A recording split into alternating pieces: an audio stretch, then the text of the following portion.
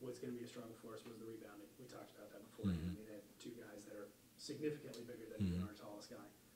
From a game plan standpoint, what was the plan to try to combat that? Yeah, we knew that was a deficit for us. We thought we were going to be able to use that to our advantage on the offensive end, and we did in the first half by attacking and trying to go, with our more athletic four men against their bigger four men. Just it seemed like every ball that bounced off the rim landed in their hands. If there was a ball on the floor, it seemed to get to them. So, I was disappointed that we weren't kind of making our own breaks there. Sometimes you got to create your own good fortune. And it just, it's just like the ball would bounce to them. And a lot of it, those are big bodies, and the ball's falling, they're tipping it, and it's getting to their guys. And we work a lot on trying to, box out, but not just hold right there. You got to create some space, and we didn't do that very well tonight. And with those big guys, you've got to move them. And let's be honest. I mean, there's 6'9", two guys 6'9", one's 6'7", and they're 50, 60 pounds bigger than my guys under there. So sometimes you don't, you just don't get the ball bouncing your way. Teams were going back and forth at the beginning of the half, but we really closed out the first half strong, really, in my opinion, for the first time in a long time. What was going right there in the last couple of minutes of the first half? Yeah, I think we just, we were putting together some stops and getting some offense.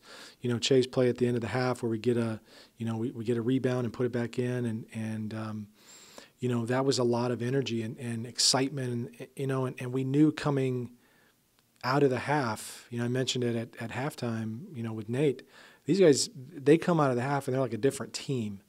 And they shoot the ball well. I mean, ridiculously tonight, they shot, 60% from the floor, 50 from three.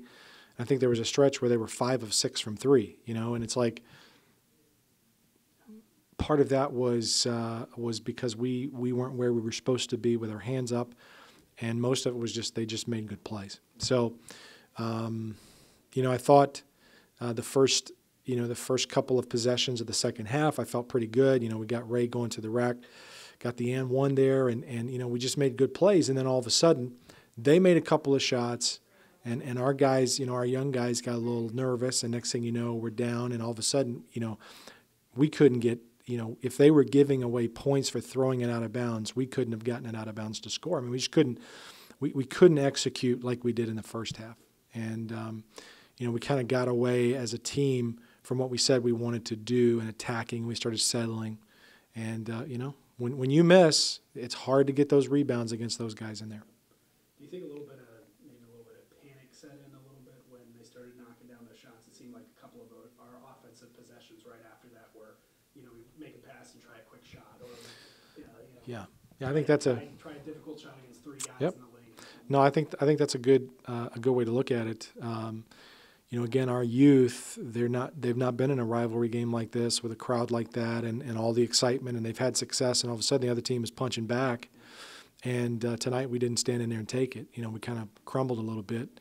And, I think panic's a good word. And I'm looking at a stat sheet, and right in the middle of it, I got 3 freshmen scoring 38 of our 59 points, with 7 of our 13 assists, and for 5 of our 22 rebounds, including 3 of our 10 offensive rebounds. So 4 of our 10 offensive rebounds. So, we're in that position where we're having to learn on the job with some young guys, a lot of talent, but the other team just made better plays and got confidence. And we'll be okay. We just got to, like these guys said, they said it well. I mean, I didn't put those words in their mouths. They're saying the things that they're hearing from our staff, so that makes me feel good. We're going to be okay. Future's bright. Looking forward from this game, what are some things you're going to take from this one to build into the next one? Yeah, I think we have to, we got to get better physically. I looked out there tonight, and we were a little bit soft physically, so our conditioning has fallen off a little bit, 3 weeks out. And so, we don't play till Saturday, so I told them, I said, expect a very difficult physical first part of the week, and so hopefully they'll come in ready to work, and then we have to execute. We played. That's the best half of defense we've played in a long time, a whole half of defense, and then we turned around in the second half and didn't play very good at all. And we have to be consistent. I tell them, our only consistency is we're inconsistent. And I think you heard Dustin reference that we got to be more consistent, and that's part of learning on the job and learning how to, to take the hits and take the runs and make your own and come back. And I think as we prepare, Toccoa's going to come in. They beat us this year, and again, this is another veteran team that has some seniors who are making really good plays, and they have confidence. And we need to grab some of that confidence and play consistently well and get a win. These guys haven't. It's been a long time since they've felt a W. So we're at home, and the crowd was fantastic tonight. We hope we'll have another great one on Saturday night against Toccoa. But it's going to be a good week of practice. Even though it is a loss, just talk about the home crowd and the boost that they give. Yeah, I walked in the gym tonight, right after the ladies' game, and it was like, the energy was up. You could just feel it, and when, these guys have never experienced that. We haven't had a large crowd yet, and tonight was that first one, and I thought we responded pretty well.